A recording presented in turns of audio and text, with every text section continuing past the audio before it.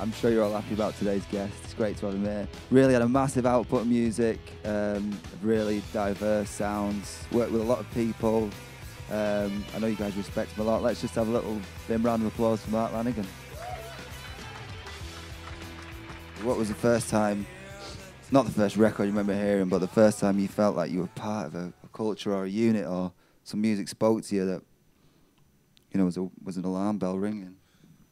I mean, I started listening to the music that I still, you know, am inspired by today when I was like 13, 14 years old, and that was sort of the original punk rock, you know, like The Damned, Ramones, stuff before that, like New York Dolls, The Stooges, Velvet Underground, all that stuff. But, you know, it wasn't until I was 19 years old did I even meet anybody that Was like-minded, really. Yeah, that even knew what I was talking about if I mentioned any of those bands. So I know, like today, the internet is like pummeling you with information. How did you find out those records? Was it like an older brother, or, you know, did you just hear something on the radio and buy a few magazines?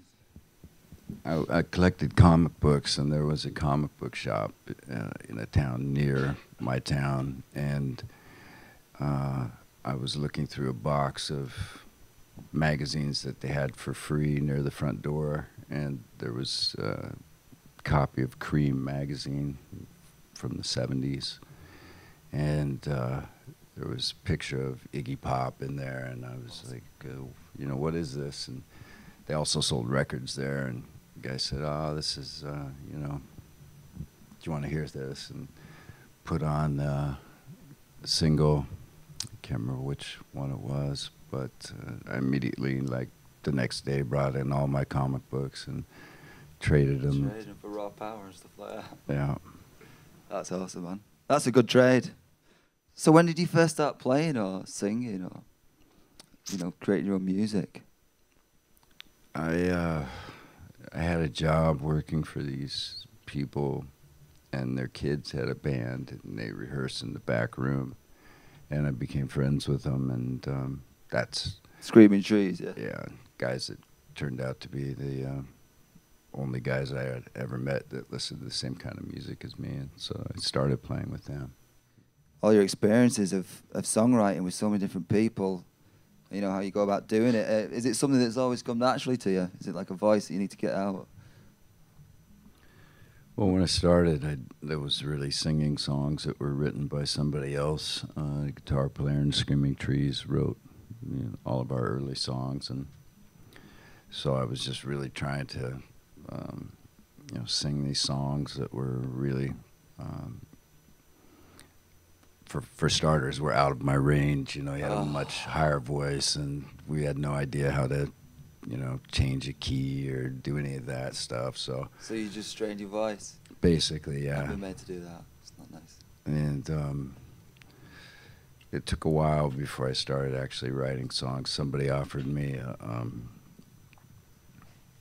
a chance to make a solo record, and I didn't really want to do it, but they offered me enough money where I could quit my job at the time. Oh, really? So I started, I bought a guitar chord book and then acoustic guitar, and after work every day I would sort of, you know, I would actually come up with a vocal melody and then find the chords that went underneath it. Yeah. And that's how I wrote my first solo records, which is kind of backwards. Something that we kind of talk to students about a little bit is ways they can get kind of the foot in the door of the industry, or, and, you know, you've got a great amount of experience. Is there any advice you can kind of give them for longevity in the industry? Because, you know, it's really rare these days to kind of be in the industry for more than a couple of years.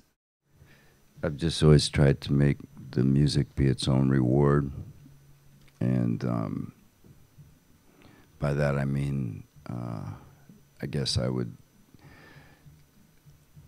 love music, and I've learned to love making music, and I would continue to do it whether somebody else was hearing it or not. Just purely making music for love and not the money.